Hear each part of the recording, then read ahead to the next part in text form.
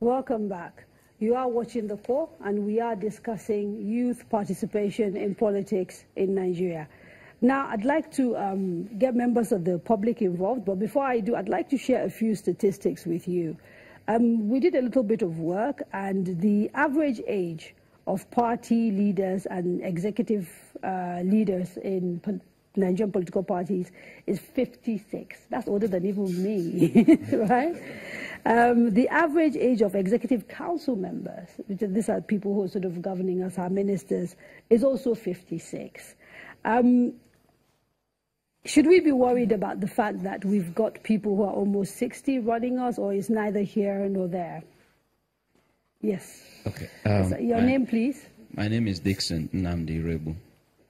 I am a filmmaker by profession, and I anchor Nigeria right now on a sister station. I just crossed the youth age. I'm 40. I joined the 40 gang December 8 last year. But I know the experience I had as a youth. Now, I'm not limited anymore, so I'm not angling for not too young to run. If I want to run for president, I can now. It's empowered by law. So you're saying it's not personal interest that's driving your view? No, it's not right. Personal interest I understand, at all. Yeah. The youth need to realize, one, that if you see a mess and you want to clean it up, you don't stay outside. You join that particular environment and push it out. But if you stay outside, all you do is just identify the mess and identify the mess. The Nigerian youth need to get involved in politics. The talk is cheap. Our leaders may not have led us well, but we have a group of other younger people looking up to us today to lead. So a practical question. In your mind, what does getting involved in politics actually mean? Join the political parties. Be a participant, a card-carrying member of these political parties. There won't be angels from heaven that will come and fix Nigeria. The Constitution only recognizes for now that you would come to power through a political party. Okay. So join the political parties like you're going to church or going to mosque. Okay. That is because the most important religion that the youth need to hold on to right now in this nation is Nigeria itself. Okay, so get into the political parties. Okay, so that's the challenge. There are 3 people, the gentleman on my right, which is I think to your left. Yes, sir. Good evening all. My name is Abdul Oga. I'm the campaign DG of Adamugarwa Campaign Organization. Actually, I just want to comment on like the competency Kadiria stated earlier. You see, I personally believe that leadership in entrepreneurship is much more difficult than leadership in politics. And we have so many youths that have achieved a lot in entrepreneurship. Like, for example, Adamugarwa set up a company at the age of 26, and in 9 years, IPI solution became the best in Microsoft Cloud in 17 African countries.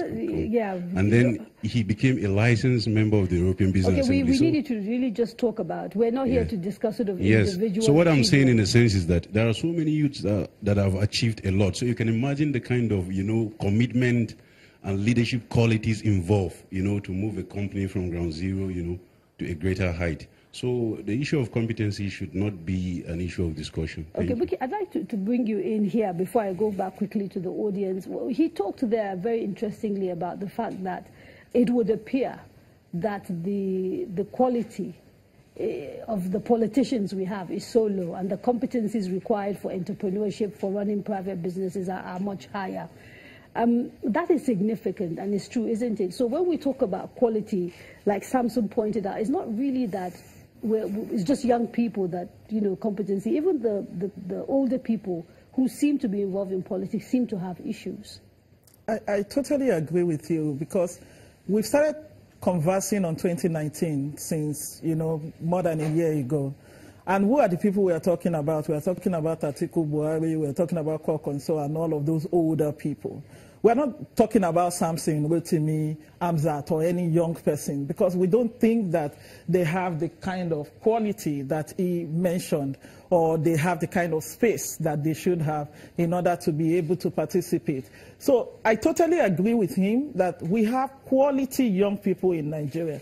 The challenge is these quality young people are actually not in politics, which ties to what he talks about. Do we have competencies in entrepreneurship and in private sector businesses that can automatically translate into competencies in politics? And I'd like both of you to actually, all of you to answer that. I won't use the word, just quickly, I won't use the word automatic. Yes, we have quality young people in entrepreneurship. We have certain quality young people also in politics. But let me say quickly that quality or your competence becomes zero if you are not participating in the right kind of space, which may lead us to another conversation entirely. In terms of where does participation come in? Is participation online? Is participation just joining political parties? We need to take participation to the local level, to the grassroots level. I'm from Osun State. If I want to do anything right now, I have to go to the local level. When was the last time I went there? When was the last time I even considered going there to do anything? So I think we need to also begin to align the kind of goals that we have to the kind of goals that young people have at the local level. Those people are the ones that vote the most, not those of us online, not those of us, you know, saying say Baba or something. Those are those say Baba people who are in the grassroots, and that is where we need to be participating. And that's an important point, isn't it? Because we also have different strata of young people. Yes. The sort of Twitter generation versus those who are actually what you might call the grassroots. Yes. It's funny. There's a new campaign, Participate, that's going around, and just a bunch of people, I see most of them on TV now, who got together and said, look, we realize the problems we have is that we don't have enough young people participating in politics. The Not Too Young to Run bill is a beautiful, wonderful bill. The problem it will have is that there's an old structure on ground that is very difficult to penetrate. Extremely difficult to penetrate. You have to go to primaries. He mentioned that we tried to, during the constitutional review, we proposed the creation of the youth wing. We followed it up until the last convention on the 9th of December.